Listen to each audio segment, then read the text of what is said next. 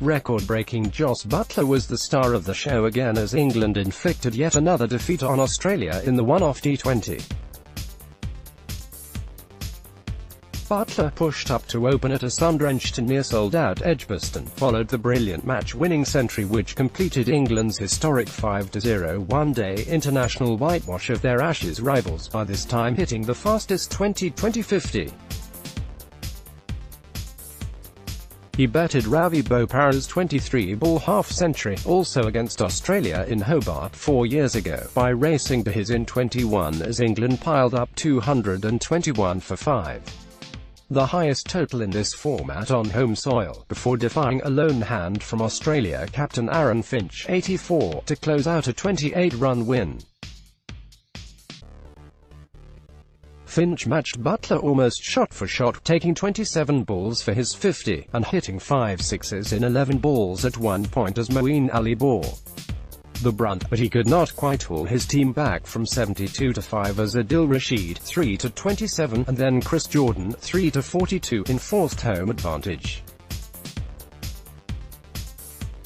Australia's short white ball trip therefore finishes without an international success, as England proved the masters for a sixth time in 14 days.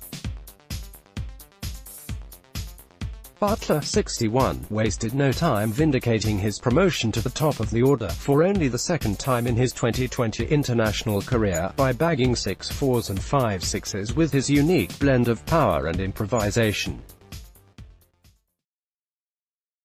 Alex Hales was no slouch either, dropped down to number 4 and responding with 49 from 24 balls.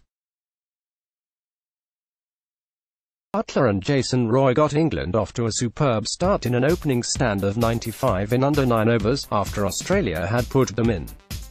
Both then went in quick succession. Buttler caught a deep mid-wicket as he tried to pile into a short ball from leg spin debutant Mitchell Swepson, and Roy, who had been badly dropped by Kane Richardson at long off on 27 off Ashton Agar, skying Billy Stanlake into the leg side ring.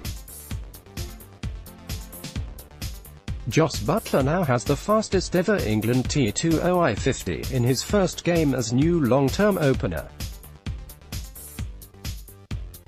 He opened once before, and made 73 *, Tim, at Timwig, June 27, 2018. Owen Morgan promoted himself above Hales, but his risky reverse hit at Swepson merely found the hands of Deep Point. It therefore fell to Hales to keep up the momentum, in a stand of 72 with Joe Root, which ended when Hales fell in bizarre circumstances, slapping a slower bouncer back to Marcus Stoinis' first delivery of his solitary over for a memorable one-handed return catch. Johnny Bairstow strode out to administer 2 late maximums, though, and it seemed from the outset of Australia's reply that they were up against it.